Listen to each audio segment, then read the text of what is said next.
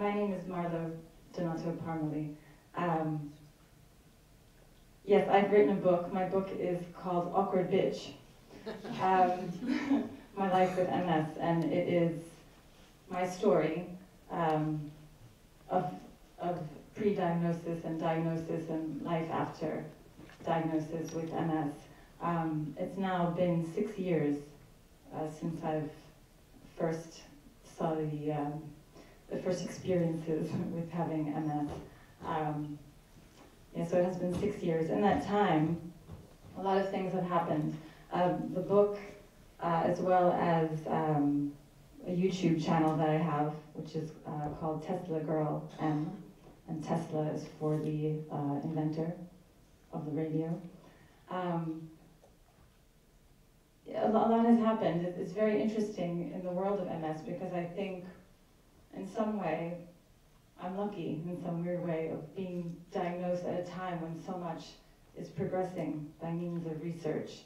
And I really think there's a lot of brilliant minds who are in charge of this research, including at Barts in London. So I feel very lucky actually to know some of these people and to be involved in this. The only thing that I want to do, I think, since it's the end of the day, and especially if you have MS, I'm sure you're bloody exhausted, like I am. You probably started out that way, like I did.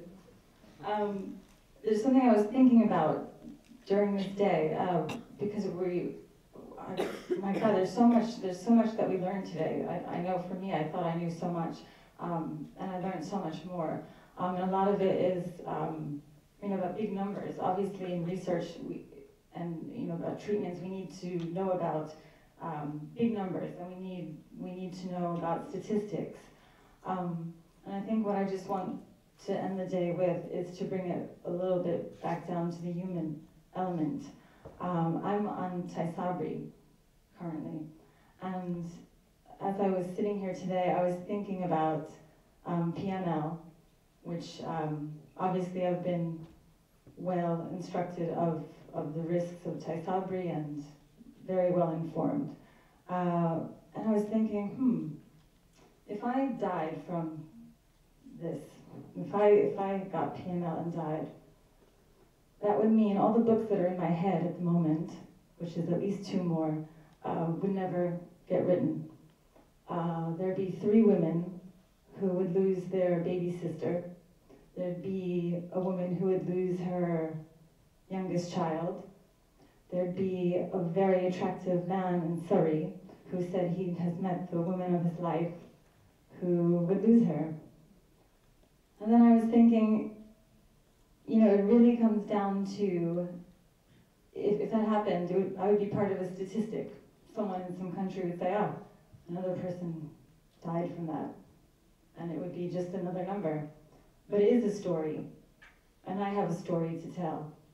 And everyone here, regardless if you have MS or not actually, you have a story to tell too, which is why I'm not going to talk too much about my particular MS, because we've all been there.